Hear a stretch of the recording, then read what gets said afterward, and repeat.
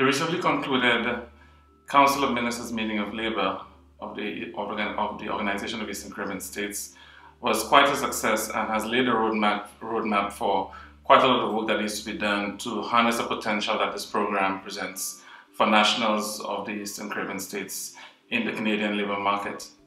One of the things that was discussed at the meeting, we consolidated the fact that we've established a technical working group among ministries of labour. So we have all our labour commissioners and their teams who work in very close collaboration with the Eastern Caribbean Liaison Service teams in processing the workers in the various respective islands to go to Canada, and how they support the Eastern Caribbean Liaison Service to look out for the welfare and the well-being of the workers when they're in Canada. Also, it's been recently recognized the increasing benefit of this program to the Eastern Caribbean in the tune of almost 27 million EC dollars going to remittances and to the gross national products of the countries in total. And so the member states have now convened this meeting to see how best we can increase and improve the capacity. And as such, we discussed a recently concluded strategic plan, a 3-year strategic plan. And some of the highlights of that plan were to introduce a secondary agriculture and non-agriculture pilot program, and very especially a women in agriculture program, where women can come to the program, but also have mentors who are Canadian farmers, women farmers, and then come back home and use what they've learned in that experience. Well, St. Kitts and Nevis has for a number of years been part of the Canada SWAP, the farm program, seasonal workers program. And the ECLS clearly has been the organizing body for that and the coordinating body. So they have facilitated the involvement of our workers.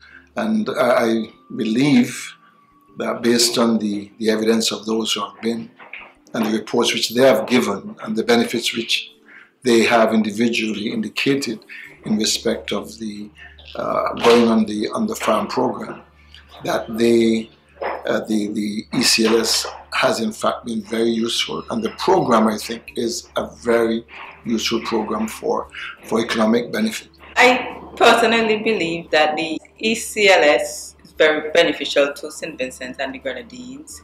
They were very instrumental in coordinating our farm workers to go to Canada. The flow of communication as well was tremendous. Their input into the process with the implementation of the biometrics data, their input was tremendous. We were able to reach our target with the help and the expertise from the ECLS. Over the years, it has encouraged farmers to save.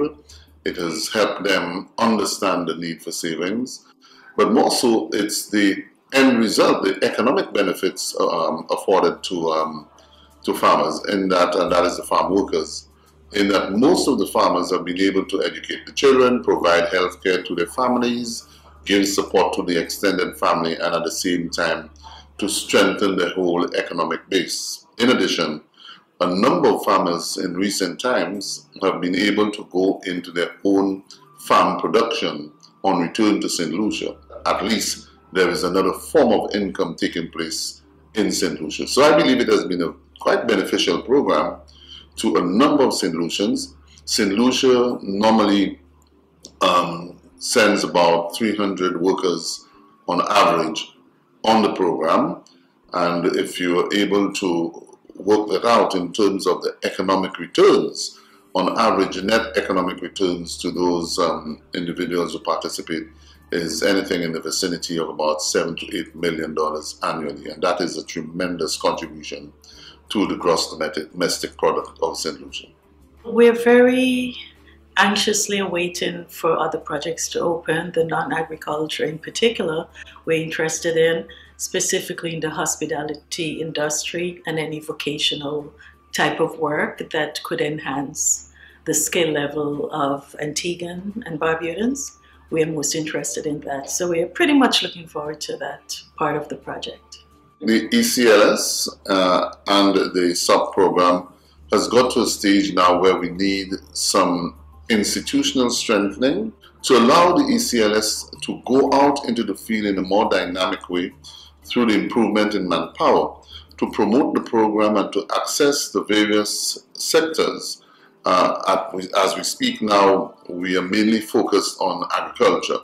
We need now to look into hospitality, into the health services, into other sectors, processing and commercial sectors, construction, and other such sectors where there are a tremendous amount of opportunities. So we need to be able to, what I consider to be able to improve on the manpower on the ground in Canada, and at the same time to be able to develop an even stronger relationship with the Canadian authorities.